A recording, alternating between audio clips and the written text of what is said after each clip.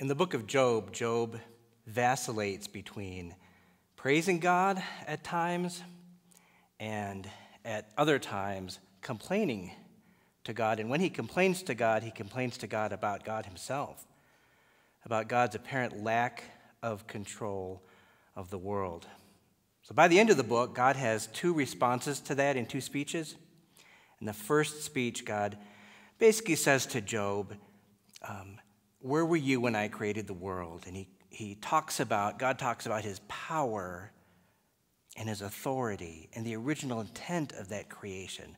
To give one example among dozens, God talks about the two star constellations of Pleiades and Orion and how the stars give glory to God.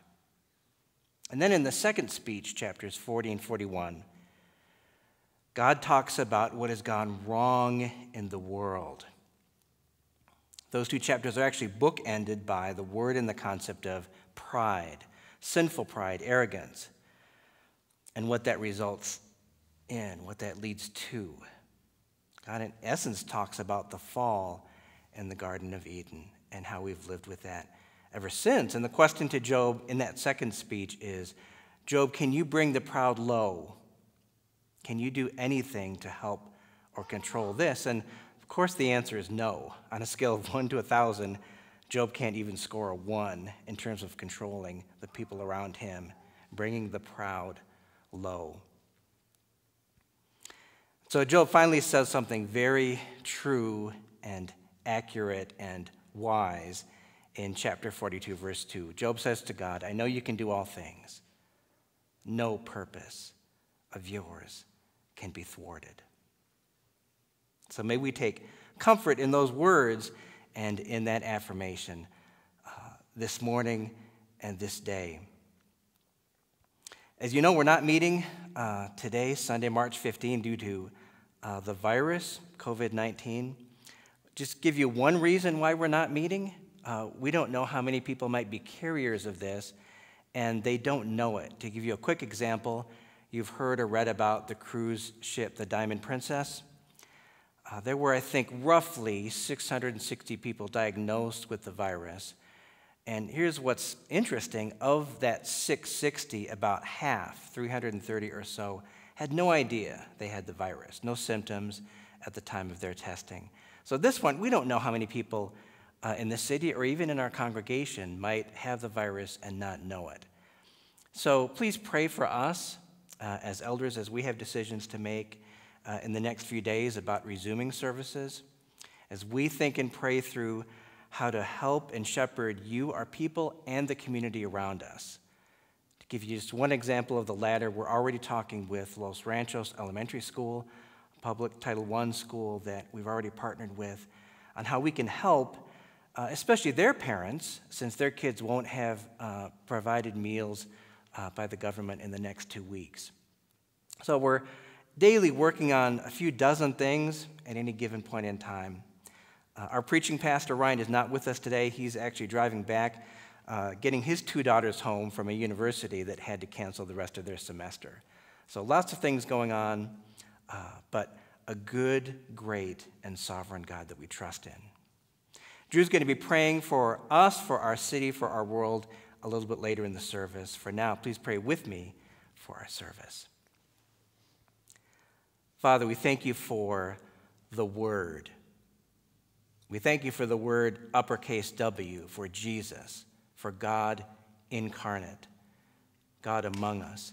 We thank you for the word lowercase w, the words that you gave to the apostles that we will look at and cherish and apply and respond to today. Father, help this virus not to dominate our thinking, our emotions, our actions. Rather, let Christ dominate our thinking and our feelings and our actions. Jesus, we have been purchased by your blood. We belong to you. And we owe you all of our love, obedience, and devotion. Father, help us to respect and even obey when we can the human authorities you've placed over us, but ultimately our respect and obedience goes to Jesus. Our love, our fear, our following, our hearts, our lives go to him. And we pray that through the songs, through the prayers, through the preaching of your word, this day you would refresh us and renew us. In Jesus' name and for his glory, for the good and reputation of his name, we pray these things. Amen. Let us stand and hear from God's word. Be called to worship from Psalm 148. It says, praise the Lord from the heavens. Praise him in the heights. Praise him, all his angels. Praise him, all his host. Praise him, sun and moon. Praise him, all you shining stars. Praise him, you highest heavens, and you waters above the heavens. Let them praise the name of the Lord, for he commanded and they were created, and he established them forever and ever. He gave a decree, and it shall not pass away. Let us join all of heaven and earth this morning in giving praise to our God and King.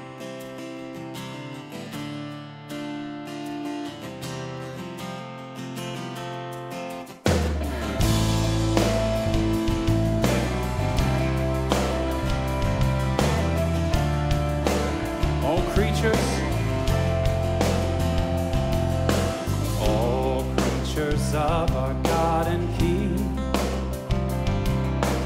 lift up your voice and with us sing. Oh, praise him, hallelujah.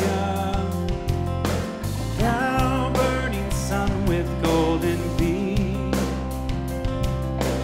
thou silver moon with softer gleam. Oh, praise him. Praise him. Hallelujah. Hallelujah. Hallelujah.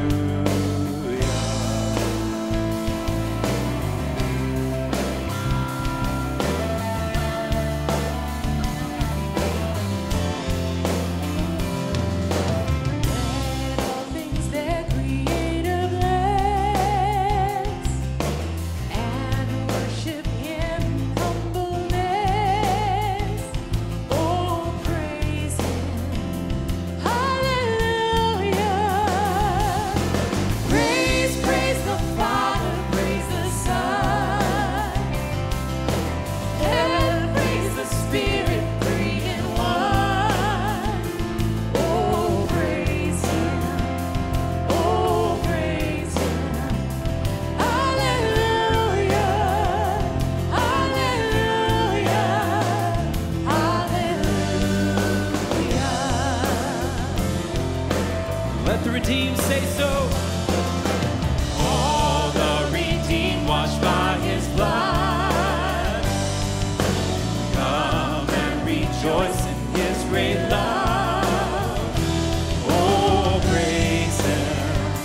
Hallelujah. Oh, Christ has defeated every sin. Cast all your burdens now on him. Oh, praise him. Oh, praise him. Hallelujah. Hallelujah. Hallelujah. He's coming back to make all things new. He shall return in power to reign. Heaven and earth will join to say, oh, praise him. Hallelujah. Oh, then shall fall on bended knee. All creatures of our God and King. Oh, praise him. Oh, praise him.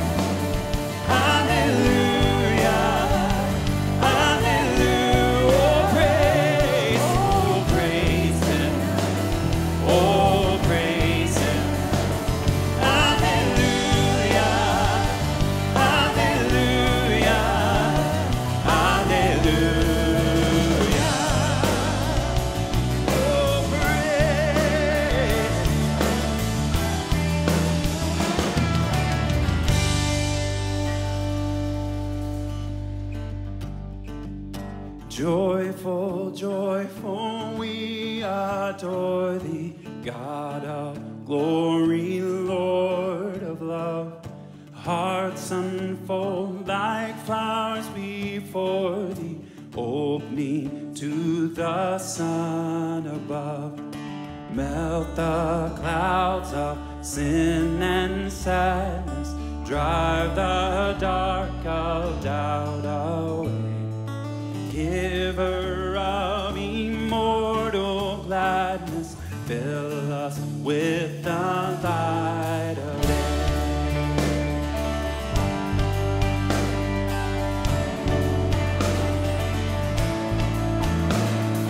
All thy works with joy surround thee, earth and heaven reflect thy rays. Stars and angels sing around thee, center of unbroken faith. Field and forest, vale and mountain, flowery meadow, flashing sea, chanting bird and flowing fountain, call us to rejoice in thee.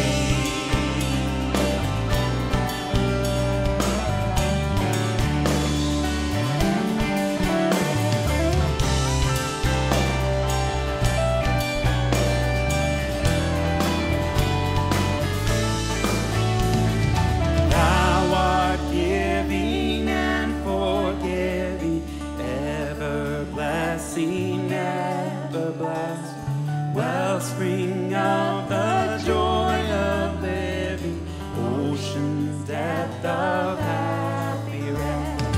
Thou art Father, Christ our brother, all who live in love are there. Teach us how to love each other, lift us to the joy divine.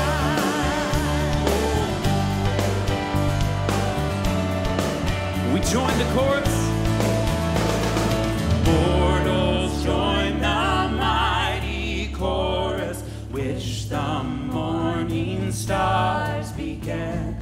Father, love is reigning o'er us, brother, love binds man to man. Ever singing, march we onward, victors in the midst of strife. Joyful music lifts us onward in the triumph song of life. Joyful music lifts us onward in the triumph song of life.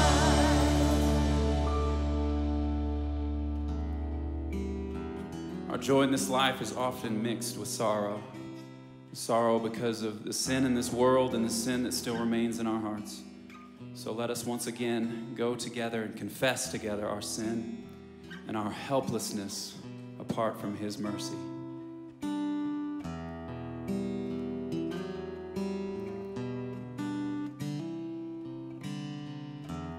We cry out, Lord, hear now. Our sins are too much to hold. We bow down, confess now. We stand bare before your throne. Clothe us in your grace. Oh, guilty, unworthy, we fall down at your feet. Wash our tears, rest our feet. We beg, leave, help our unbelief.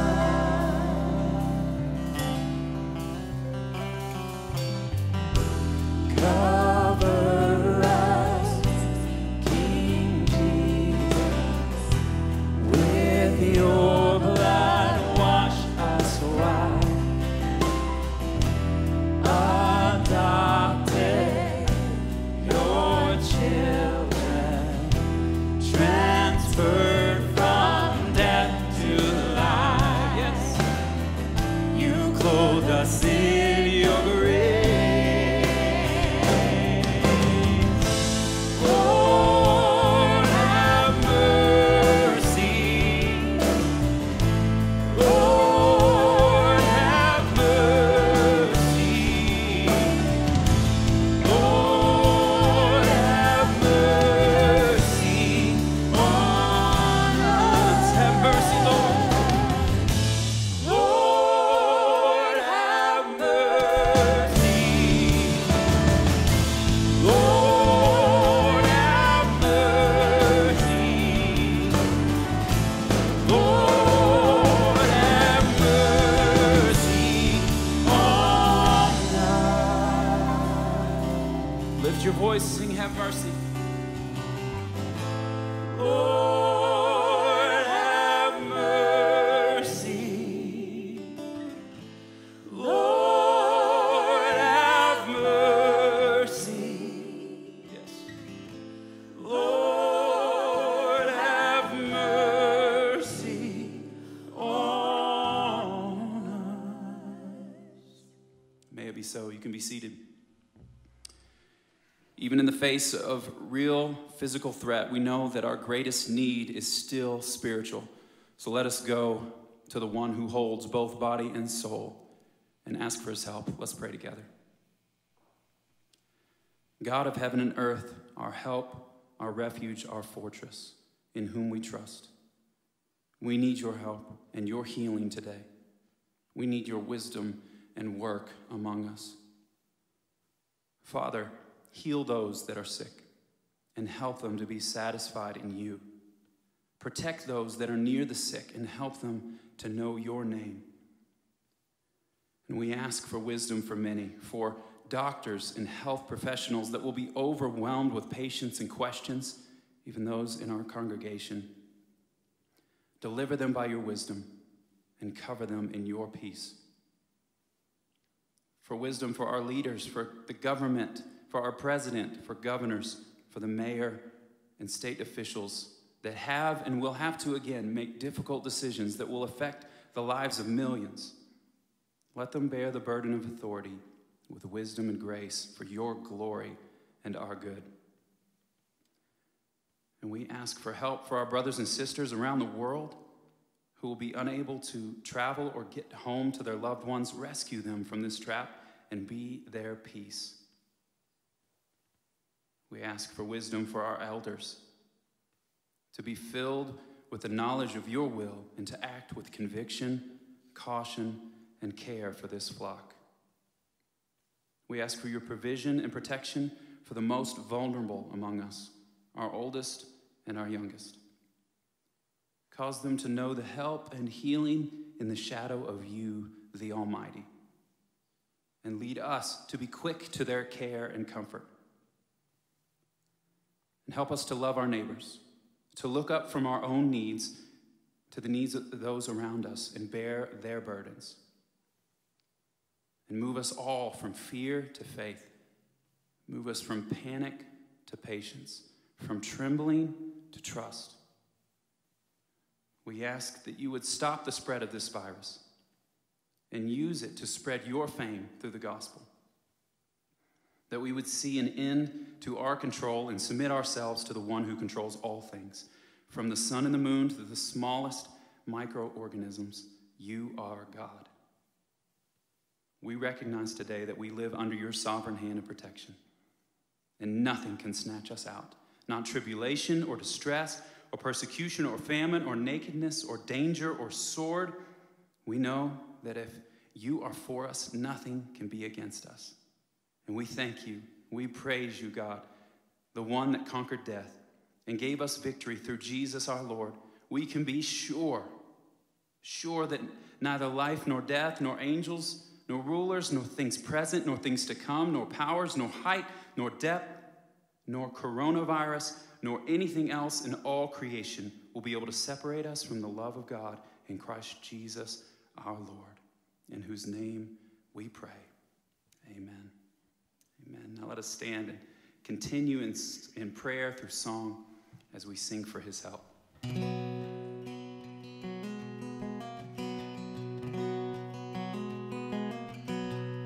Lord, we come to hear your word. Shine your light, unsheath your sword. Send your spirit forth in power.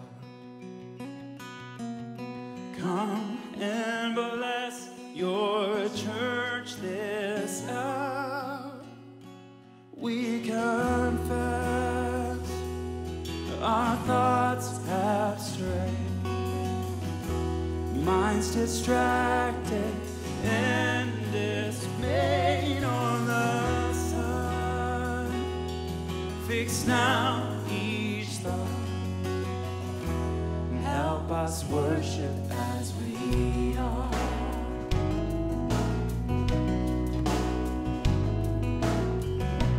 Lord, as we prepare to hear, wake each soul, unstop each ear. Conquer every stubborn heart. Mercy saving, grace impart. We confess without your grace, vain our efforts in this place, and illumination's light. Open eyes and give us sight.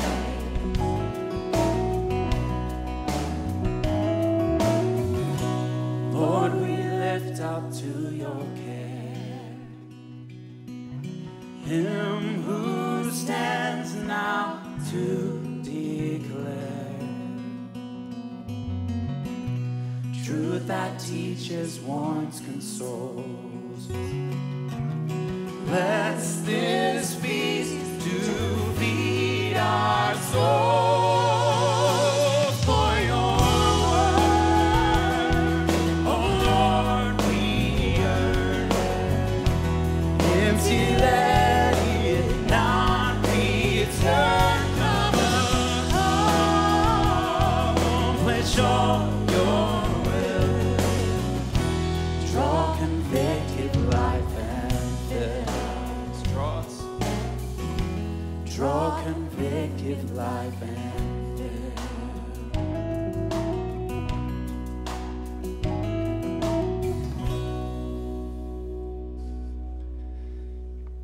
Amen. You can be seated.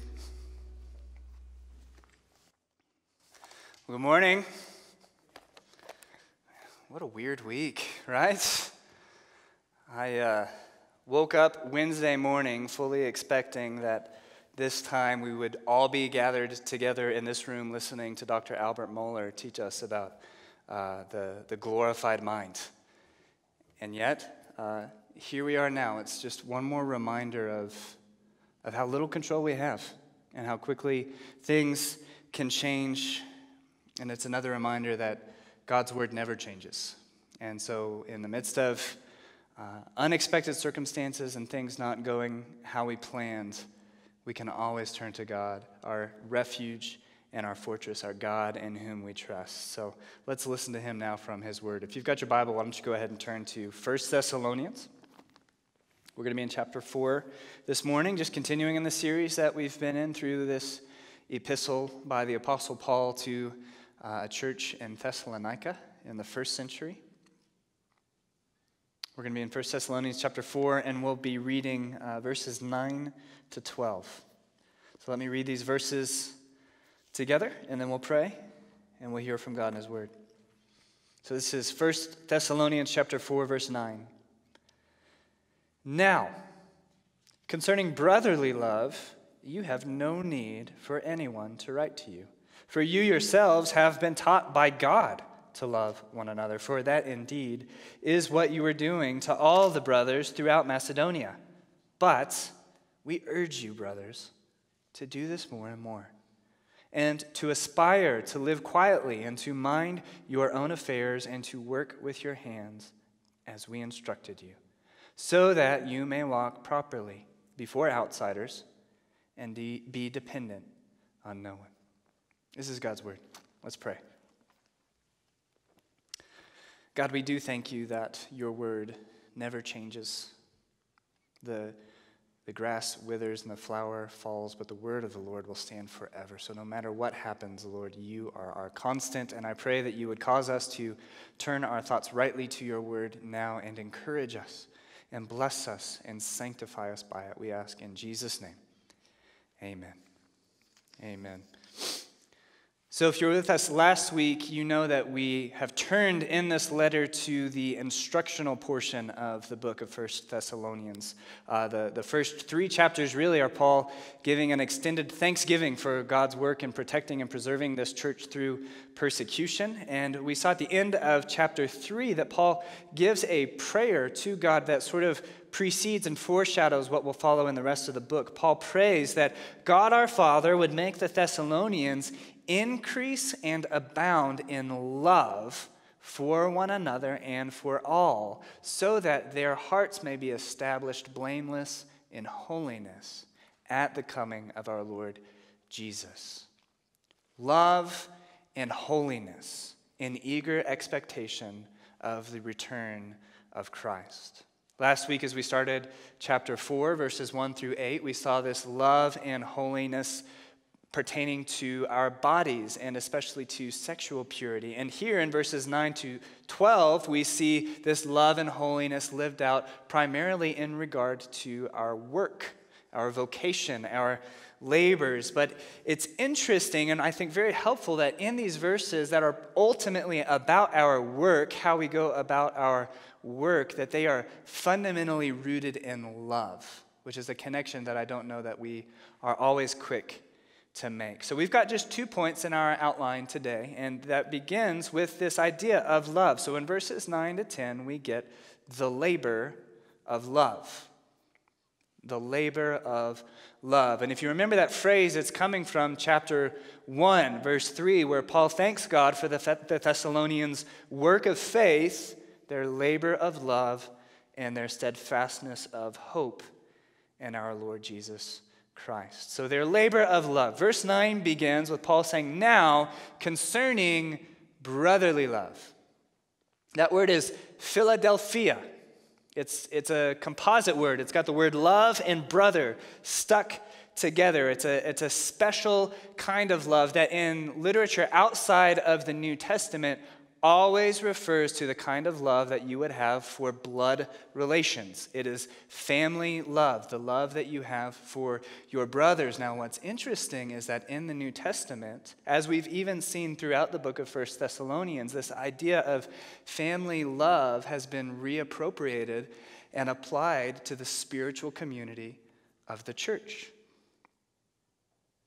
This is something that I don't think we grasp the real radical nature of. Because in the Greco-Roman culture that this book was written to, and at the time that Christianity came out, the idea of brotherly love, the love that you have towards someone in your family, was very strong. You had a strong commitment, a strong obligation to someone that was in your own family. But outside of your family, or maybe a little broader outside of your extended family, maybe your tribe, outside of these people that you had some kind of blood relationship to, there was no obligation. There was no sense of commitment. There was no sense of love. And yet here come these Christians, and they called one another brother in the sense that that commitment and that obligation extended to anyone that had been purchased by the blood of Christ and brought into the household of God. We were all a new family, and those kind of commitments that idea of family carried with it in the culture extended to everyone in the church. And this was radical.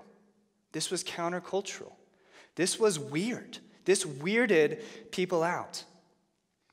In the 2nd century, so the 100s, Justin Martyr, who was a Christian apologist, he wrote this. He said, "We who used to value the acquisition of wealth and possessions more than anything else now bring what we have into a common fund and share it with anyone who needs it.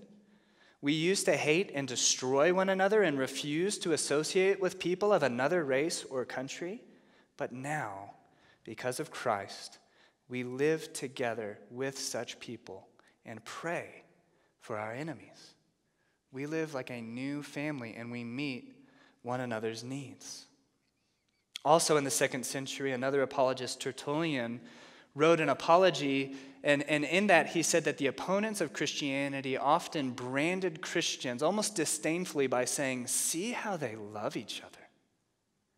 It was strange the way that the church acted and cared for one another, but it is this kind of brotherly love that the church was supposed to exhibit. Isn't that what Jesus said? "By this they will know you're my disciples, by your love for one another."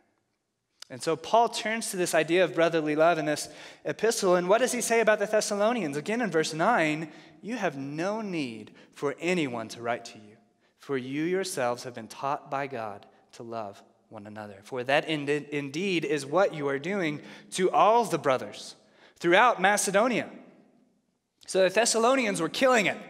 They had this brotherly love thing down. Not only were they exercising familial brotherly love in their own community, but that was overflowing into the whole region of Macedonia in northern Greece. And I wish, don't you? I just wish we had more details about what that love would look like, that Paul would say, "You guys don't need any help here." I wish I could know what that community looked like. But I think that we can look to other examples from the early church that we have written down from this same time that can give us an idea of this radical countercultural love. Rodney Stark is a sociologist and a historian. He wrote a book in the 90s called The Rise of Christianity. And at the time that he wrote the book, he was not a Christian. He has since come to profess faith in Christ. But in this book that's very historically researched, he's turning to a lot of even archaeological artifacts and things like that. In that book, through his research, he paints this really amazing picture of the early church in the first few centuries as a community that provided social welfare for the members of this family in such a radical and powerful way that it stood out in the rest of the Roman Empire, which was largely a society that had no kind of social safety net, that had no way of supporting the vulnerable and the poor and those that were in need. And Stark's thesis in this book is actually that this welfare and this charity that the church was providing for its members was one of the most attractive things about the faith, that the dispossessed and those who were in need would be drawn to this community because it was a place where they could have material needs met, and then more when they came into that community, that they were given transcendent hope. And that it was those factors, that charity and that hope, that made Christianity go from this marginal, almost Jewish sect into the dominant religion in the Roman Empire in just 3 centuries. And we would, go beyond that and say, obviously, it was God's work through the Holy Spirit accomplishing what his purposes were, but there's something to that love being displayed. Stark writes this in that book: "To cities filled with the homeless and impoverished, Christianity offered charity as well as hope. To cities filled with newcomers and strangers, Christianity offered an immediate basis for attachments. To cities filled with orphans and widows, Christianity provided a new and expanded sense of family. To cities torn by violent ethnic strife, Christianity offered a new basis for social solidarity. And to cities faced with epidemics, fires, and earthquakes, Christianity offered effective nursing services." And it's that last point that brought this book to mind. I've been thinking about this book quite a bit in recent weeks. In AD 165, a plague, probably smallpox, spread through the entire Roman Empire, and it killed maybe a quarter to a third of the population. And then about a century later, in 250 AD, another plague moved through the empire, this time probably measles, and it had the same devastating effect. And at that time in the Greco-Roman world, the common practice when a plague would hit was for, one, all of the rich people to leave the cities, to leave the population areas, including the doctors. As soon as the doctors knew that a plague was coming, they would not stay. They would go to their country estates to try and get as far away from the sickness as they could. And those that could not leave, well, they tried to distance themselves as much as possible from those that were sick in the most inhumane ways possible. Even if they had a family member or a loved one that they knew was sick, they would lock them up in the house without any help, probably to die. Or they would literally throw them into the streets to try and avoid catching the disease. But during those same plagues in the 2nd and 3rd centuries, you know what the Christians did? This is from Bishop Dionysius in the 3rd century. He writes, "Most of our brother Christians showed unbounded love and loyalty, never sparing themselves and thinking only of one another. Heedless of danger, they took charge of the sick, attending to their every need and ministering to them in Christ." And what's amazing about these accounts is these diseases, these plagues that went through the empire at that time, they were serious, but if you had someone even providing limited nursing care, the chance of you surviving that illness went up by about 60%. So if someone came near to you, probably risking getting sick themselves, but if someone came near to you and made you food and gave you water, your chance of survival went up dramatically. And it's amazing that you can go to the tombstones from this time and you can see that the Christians, on average, lived longer than the pagans because they cared for each other. They nursed each other. See how they loved each other. And I want to be really clear right here. I'm not making a comment about how we should respond to this coronavirus crisis right now. We live in a very different period than these Christians did. They were providing the nursing care because there were not hospitals. All the doctors were leaving, and so they saw a need, a gap in their society, and they stepped in and they met it. So I'm not advocating that we all rush in to be really close to those people that are sick. We should be glad that we have modern health care and a medical system that can step up and meet these needs. And I would even argue, this is something of a tangent, but I would say the fact that we have such a good health care system in our country is because our culture is so deeply rooted in this Christian ethic. That is why we have the structures and the safety net that we have in place right now. They did not have that in the 2nd century. But I have been wondering, as events have been unfolding in our own country, what does it look like for us as a church to respond appropriately but with the same kind of brotherly love in this context today? What does it look like for us to show that radical, countercultural concern for our brothers and sisters in the midst of this epidemic? Yes, we have nurses and hospitals, but we can do our best, I think, to not overwhelm that system. That's one of the reasons that we have decided not to meet together as a large gathering today, because that will hopefully slow down the spread of this epidemic. It will help those hospitals and those nurses and those doctors be able to take care of those who are sick well. That is a way for us to love our neighbors, is by not meeting together. But what if we find out someone in our congregation or someone that we know contracts the coronavirus? Well, we can text them and see if they have all the groceries that they need. We can make them soup and bring it to them. We can make sure that they have everything that they need to stay where they are for the next couple of weeks. We can offer to watch people's kids because the schools have all been canceled, but they still have to go to work.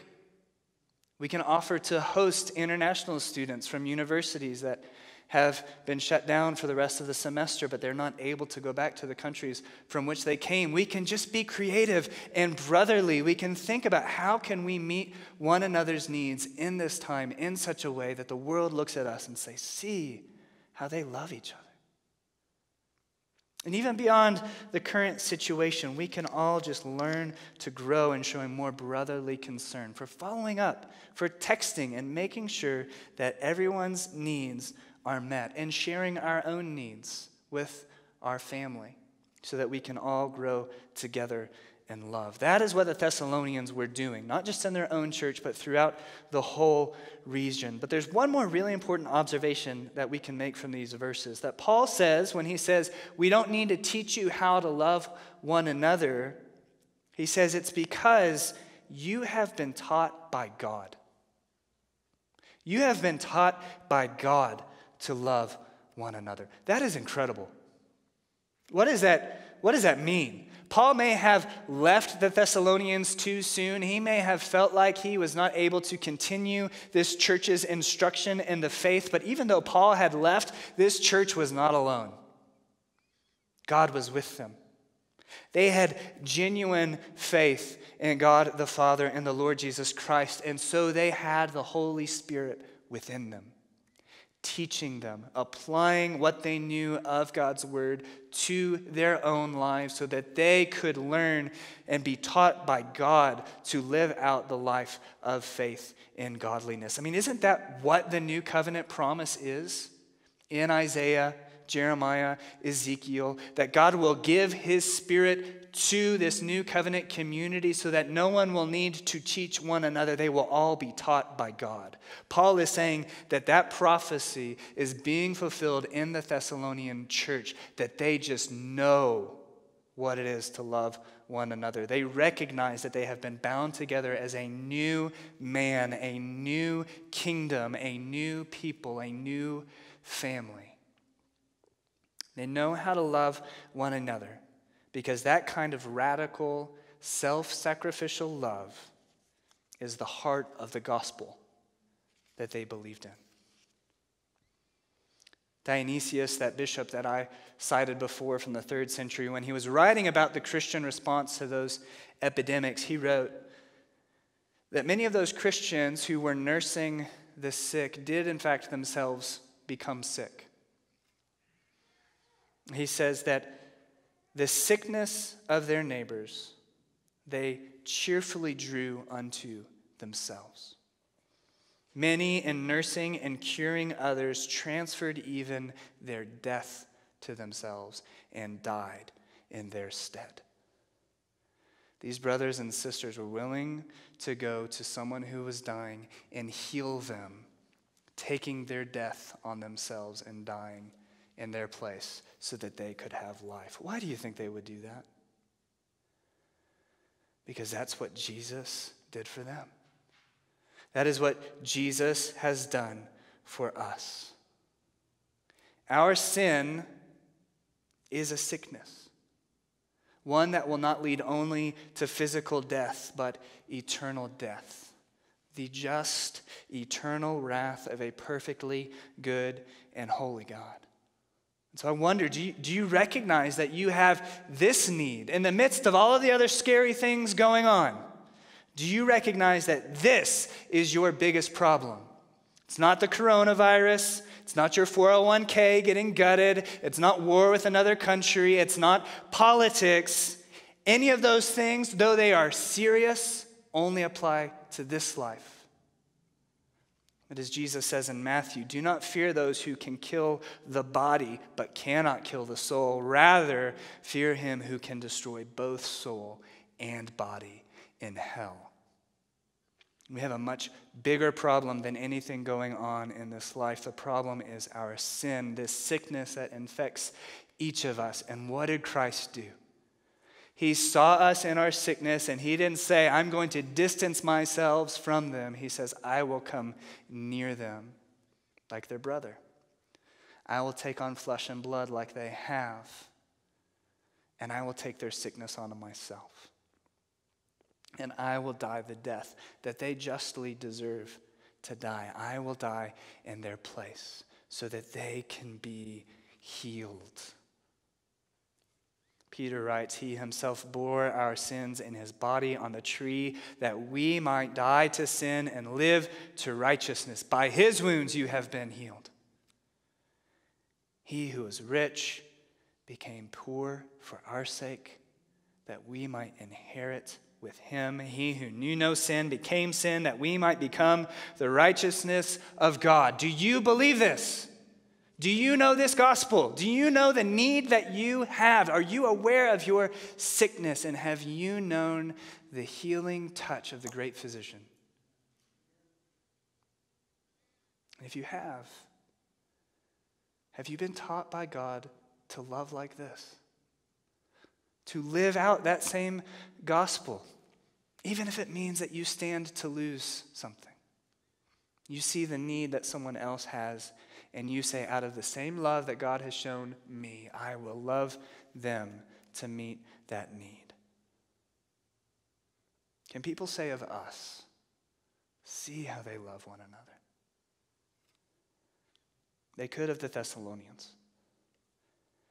And so what does Paul tell them to do at the end of verse 10? He says, you guys are killing it at loving one another. So do so more and more. Grow in this. This is like what he prayed in chapter 3, that it would increase and abound. It would overflow, that the love that they have would keep pumping up from within them, that it would spill over the rim out into those around them. And I think in our second point, Paul's going to give them one particular way that they can do this. I think that's how this text flows. He says, love one another more and more in how you work. So in verses 9 and 10, we had the labor of love. Verses 11 and 12, our second point, we have the love of labor, or the love that is demonstrated through our labor. As I said, we don't often make this connection of love and labor. We often view our labor as nothing more than a means to an end.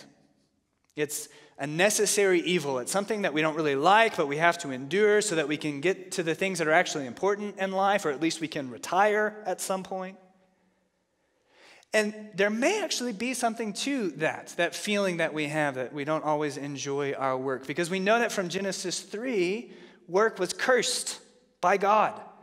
It was a response that God had to the sin that Adam and Eve committed in the garden, that Adam would tend to his fields, he would work hard, and only by the sweat of his brow would it produce fruit. And along with that, thorns and thistles, that his work would just be hard. We see the same thing for Eve, whose work was to produce children, that there would be pain in her childbearing and in her child rearing, that both of those aspects of labor of mankind were affected by the fall. But remember that even though work was cursed in Genesis 3, work was not the curse. Work was something that existed before the fall. And in fact, Adam had a job before he had a wife. So some of you high school guys need to pay attention to that. Work existed before the fall as part of the purpose that God built into mankind. We are meant to work. We are meant to be productive. We are meant to be fruitful and multiply, to subdue the earth and have dominion. We are meant to, as the image of God, be creative in this life. And so I think because that was how God made us in the beginning, even in the new heavens and the new earth, we'll still be working. I don't know what that will look like, but I think working is intrinsic to our nature. And so in this time of the already and not yet, as Christians, what we are called to do is have a right and redeemed understanding of work, and in particular, how our work fulfills the loving purposes of God in the world.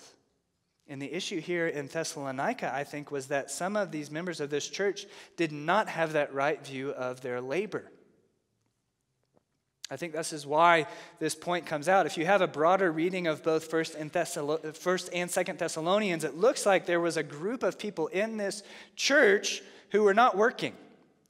In chapter 5, verse 14 of 1 Thessalonians, Paul tells the church to admonish the idle.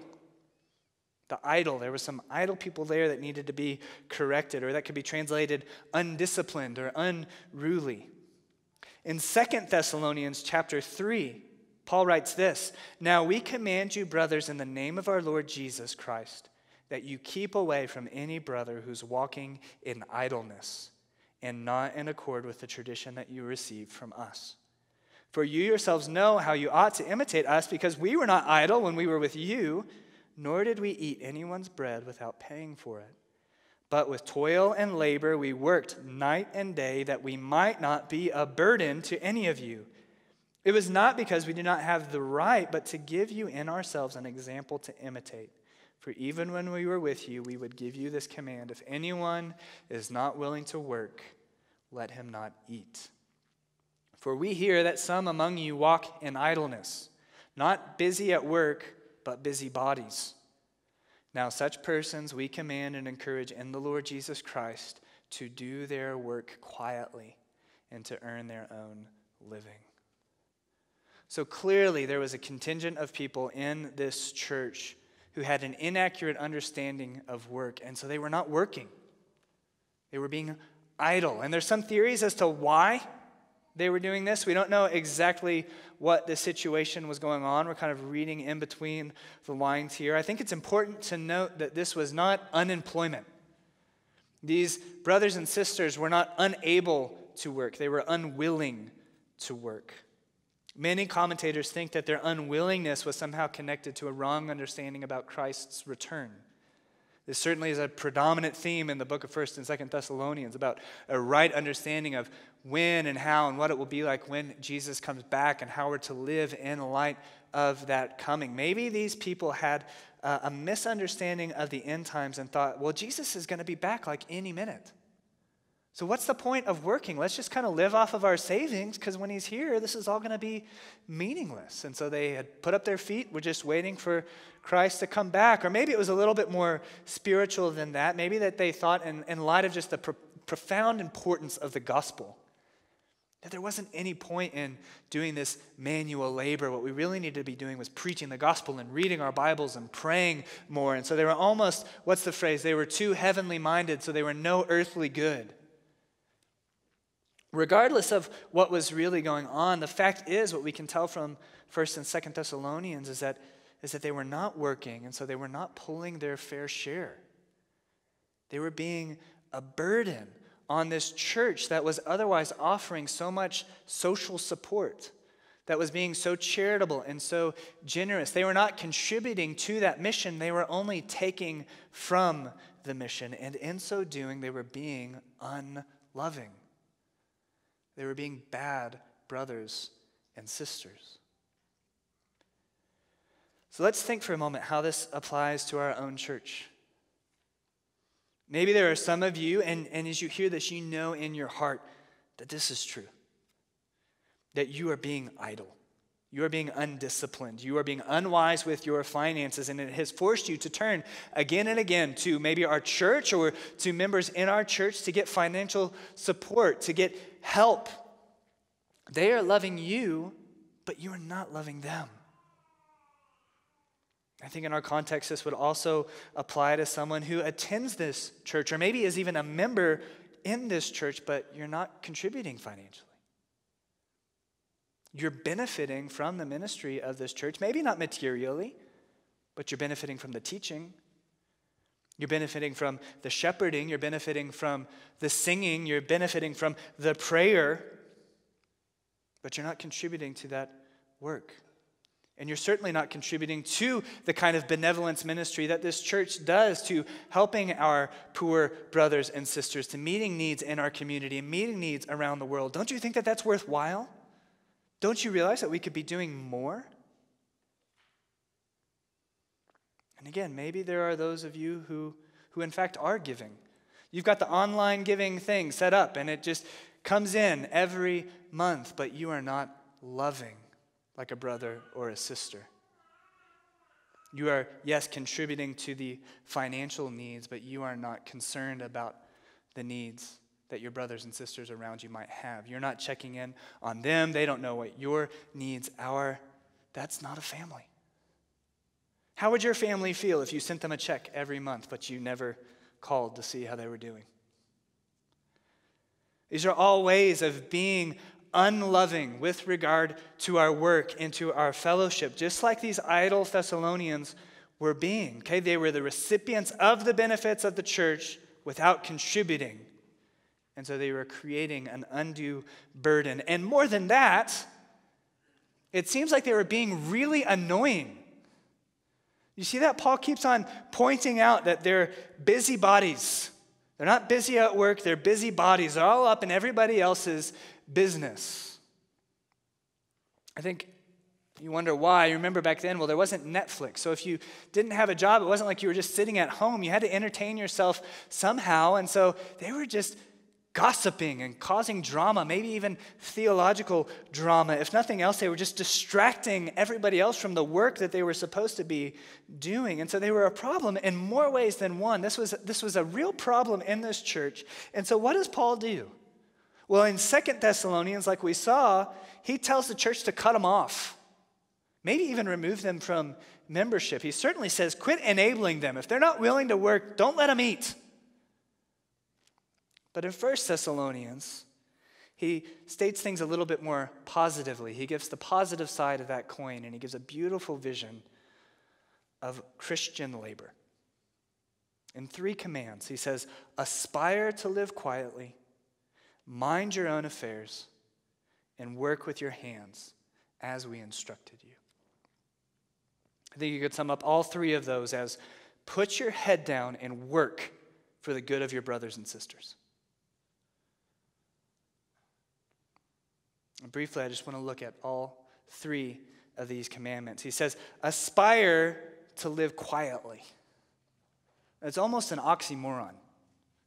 It's like be ambitious, have your ambition to be unremarkable.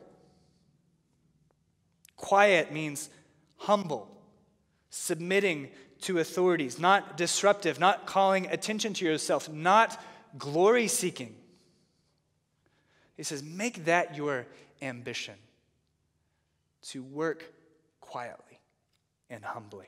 I think today, in our context, this is an encouragement for us to be content with the job that we have. I know when you were growing up, your teacher told you that you could be an astronaut, or you could be president, or you could be any of these other exciting things. Let me just say, if you are not that or well on your way to being that, then maybe God has not called you to that. And instead of being discontent that you are not what you wanted to be all the time that you were growing up, instead, make it your ambition to do well the job that God has actually called you to. Put your head down and work hard. Not idolatrously obsessing over having a better job or a more exciting job or a more different job. That's actually very selfish, that heart. Do you understand that? That is an unloving view, because that says, what does my job do for me instead of what does my job do for others? Which is what Paul is commending us to in this passage. So aspire to live quietly. He also says, mind your own affairs. Don't be busybodies the way that these Thessalonians were, who were disrupting everyone else's lives. Okay, spend your time actually being productive. And then you'll just realize that these other concerns that you had, the drama and the disagreements, that they just go away because you don't have time to worry about them. Because you're actually doing what God wired us to do, which is to work and be productive. You're not going to spend that productive energy on useless quarrels and disagreements. And I have to say that I have been personally helped by this command, mind your own affairs, as an admonition to be careful with how much I invest in social media. Because you know this, that social media is just a recipe for discontentment, even as it relates to our jobs. Okay, we check in one more day to a job that we just really can't stand, and we get on Facebook and we see that our college roommate, their job just seems to get cooler. Okay, maybe now you're a stay-at-home mom, but then you see your other friends and they're still doing these other things and posting these other things, and you become frustrated and discontent with the job that you have. Well, listen, God has not called you to their job. He's called you to your job. Mind your own business. And lastly, Paul says, work with your hands as we instructed you. It doesn't mean that we all need to go out and get manual labor jobs, okay? I would be in trouble if that's what that meant. What this means is that if we're able, we need to earn our own living. And we need to work hard at it. And we certainly don't need to be doing what these idle Christians were doing, which is taking when we can be giving. Paul himself, again and again, is putting himself forward as an example of this. That's why he concludes verse 11 by saying, as we instructed you. Remember in chapter 2 of 1 Thessalonians, he says, we never came with words of flattery, as you know, nor with a pretext for greed. God is witness. Nor did we seek glory from people, whether from you or from others, though we could have made demands as apostles of Christ. But we were gentle among you, like a nursing mother taking care of her own children. So, being affectionately desirous of you, we were ready to share with you not only the gospel of God, but also our own selves, because you had become very dear to us. For you remember, brothers, our labor and toil. We worked night and day, that we might not be a burden to any of you, while we proclaimed to you the gospel of God. The apostles were quiet, not glory-seeking. They were gentle. They were hard-working. They worked with their hands. Remember that Paul was a tent maker. He came into this city and he worked manually so that he would not be dependent on the Thessalonians financially, but rather they would be in a position where they could give the gospel to the Thessalonians. And why did they do that? What did he say? They were affectionately desirous. The Thessalonians were very dear to them. They loved the Thessalonians like what? Like a family. And they saw it as their role to contribute, to work hard that they could love this church like a family. So that's where this all comes back to our first point. We are to love one another more and more. And if we can get our minds and our hearts around the role that our work plays in this call to love one another, then I think it transforms the way we go about our jobs. This will radically shift your perspective on the way that you show up to your role in life, whether that's a role in a professional workplace or as a stay-at-home parent or as a student or whatever role God has called you to be in. We realize that the purpose that we are there is to be loving, to work on behalf of other people the way that Jesus worked for us. So how do we do this? What does this look like? To have this perspective of love as it applies to our work. We could go on and on, but just for a moment, think about the nature of your job, really of every job. Whatever it is, every job is an act of service, isn't it? Every company that exists because it has some good that it is putting out into the world. And whatever role you play in that company, you play some part in doing some service for somebody somewhere that may be kind of abstract for you, but think about how it fits into the big picture. If your job is a job worth having, it is one that somehow improves the quality of life for somebody, whether in healthcare, education, energy, defense, whatever it is. Not to mention, day to day, the interactions that you have in your workplace or in your home are opportunities for you to actively love your coworker, to actively love your customers, to be loving and patient and servant-hearted, that they would get a sense, wow, this person really cares for me.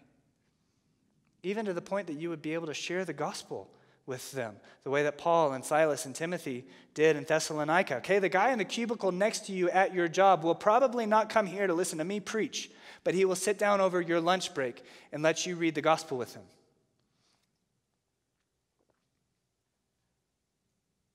When you work, you're loving your family by providing for them financially.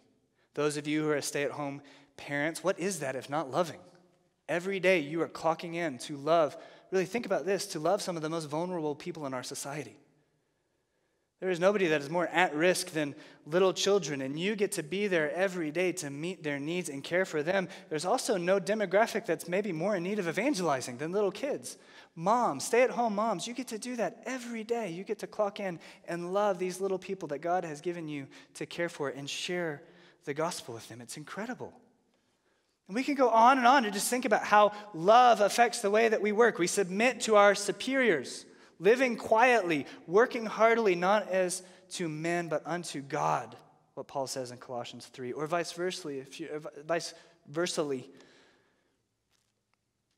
if you are in authority in your workplace, you are loving and shepherding your employees in a way that testifies to the love that Christ has shown us. Maybe the biggest point from this text, you work hard so that you can have more money to contribute to the needs of your brothers and sisters in the church. You work hard at that job that you don't always like that much so that the sick are cared for, so that orphans are adopted in our church, so that the gospel will go out around the world. And the harder you work, the more money you have to give to the ministry of Jesus Christ. That'll pick you up when you got a case of the Mondays. I am working hard so that this labor can go towards the love of my brothers and sisters. Whatever it is you do, let that love of Christ be overflowing in your work. Verse 12, so that you may walk properly before outsiders and be dependent on no one. I love that the Apostle Paul frames this whole section in terms of how this looks to the world outside. What do they see when they look in at the church? In the case of Thessalonica, do they see a bunch of parasites mooching off of a few wealthy members and contributing nothing to society? In our case, do they see a community that struggles with the right perspective of work, that idolizes work for the same wrong reasons that the world does? Or do they see a spiritual family?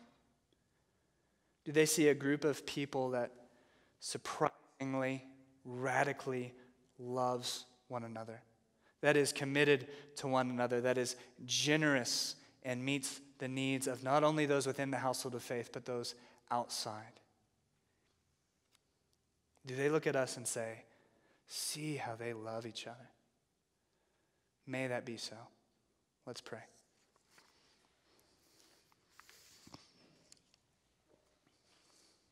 God, we do praise you for the work that you have done on our behalf in Jesus Christ when we were not a part of your family, but we were in fact alienated from God.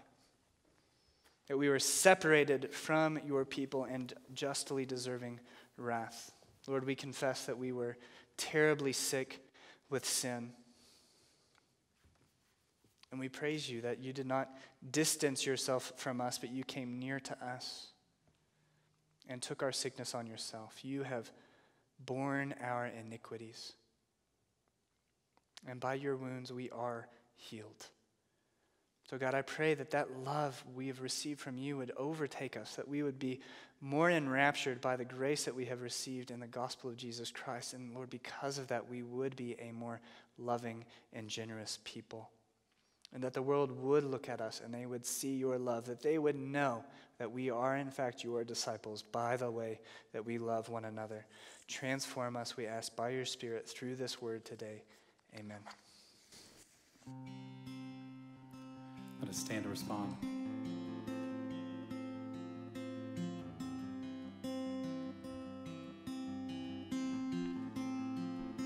What gift of grace is Jesus, my Redeemer?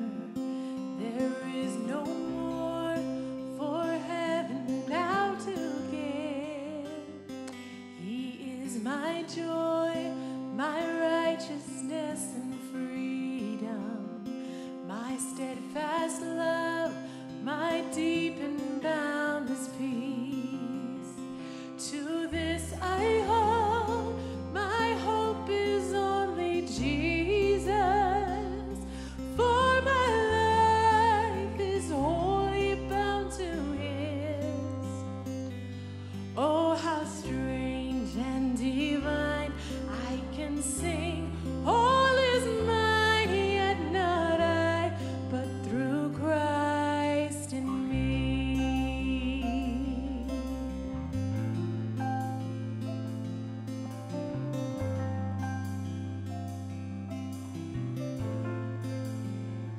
The night is dark, but I am not forsaken, for by my side the Savior, he will stay. I labor on in weakness and rejoicing, for in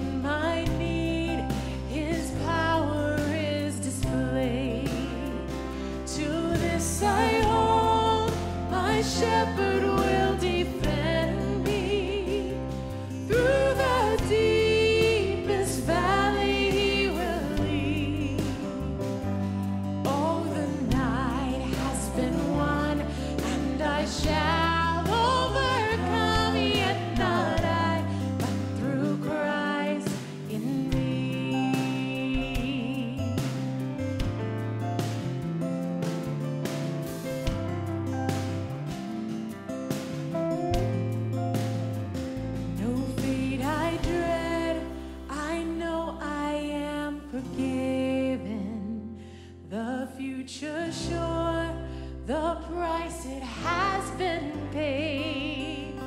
For Jesus bled and suffered for my pardon, and he was raised to overthrow the grave.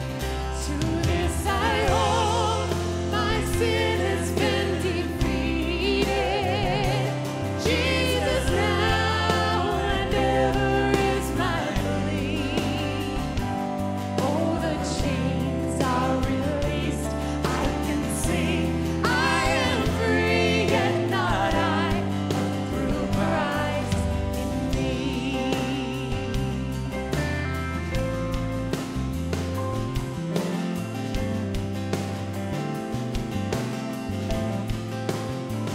With every breath, I long to follow Jesus, for he has said that he will bring me home.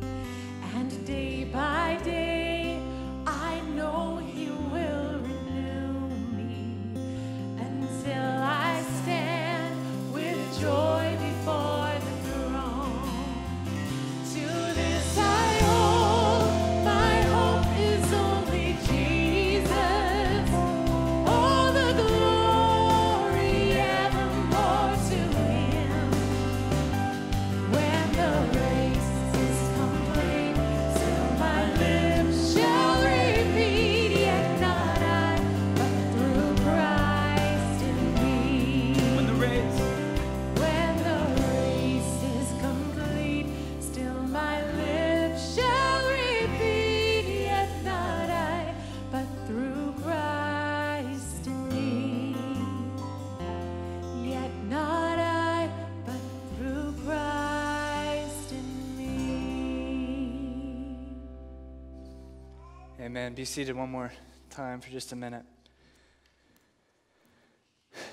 As I said before, I know that these are unsettling times. And if nothing else, this should remind us that we are all mortal. We are all going to die. And God knows just when. And if you die in your sins, you will go to hell.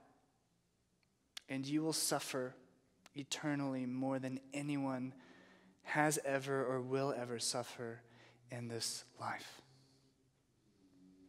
But you can be healed of your sin.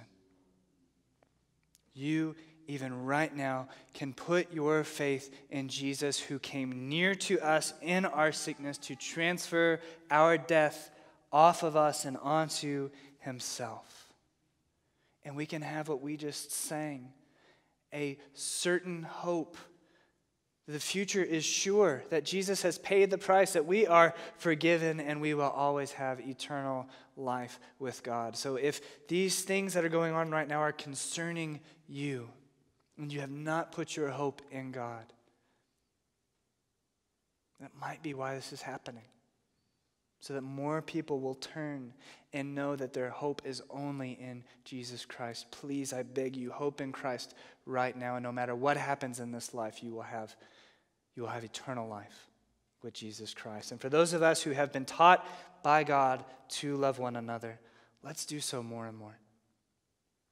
I don't know what the next weeks and months hold, but I know that this is a great opportunity for us to come together as a family, to press in and care for one another, to try and meet the needs of one another. Please don't in this time grow distant from one another, but press into one another, contact one another, keep in touch with one another, and make sure that we all make it to the end together.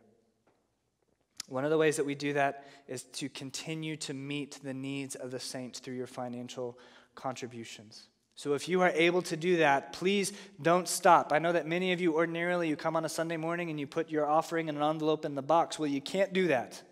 But there are other ways that you can continue to contribute to this shared fund that we distribute to the mission of our church. So you can come into our church office, you can mail a check to our church office, or you can find on our website a way to sign up for the online giving portal. But please make provision to see that the ministry of our church does not stop given the circumstances that we are under right now. Now more than ever, we can display the love of Christ through our generosity.